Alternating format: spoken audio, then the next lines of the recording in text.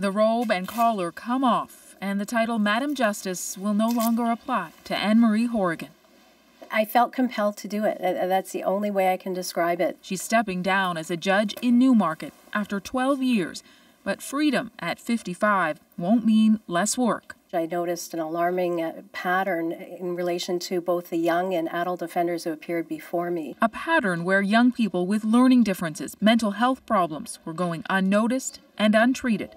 Part of the problem, she says, there aren't any schools in Canada with therapy and special needs education in a boarding school environment, so she plans to build one. If we help that young person when he was 6 or 8 or 14, perhaps he wouldn't be where he is today, sentenced indefinitely to time in the penitentiary. The key, Hoarigan believes, is to take students who learn differently out of environments holding them back and put them in a rural setting with educators who understand and get their families involved too.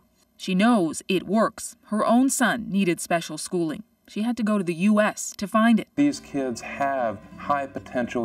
Hoarigan says this school in Vermont will be a model for hers as she packs up more than a decade of cases the people she couldn't help still weigh heavy. And was a dangerous offender, and in that case we basically dissected his life from the time he was 8 years old, and many times along the way I saw how he fell through the cracks and at the end of the day committed very serious offenses. But her time on the bench ended with a success she'll never forget. A 14-year-old accused, angry and acting out.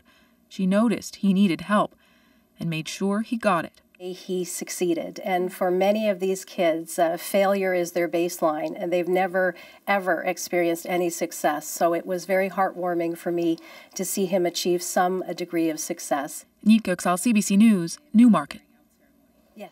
Well, if you're interested in learning more, or if you'd like to donate to this project, you can go to Canada Gives and follow the link for the Courtland Foundation, and online on Twitter @CourtlandFD.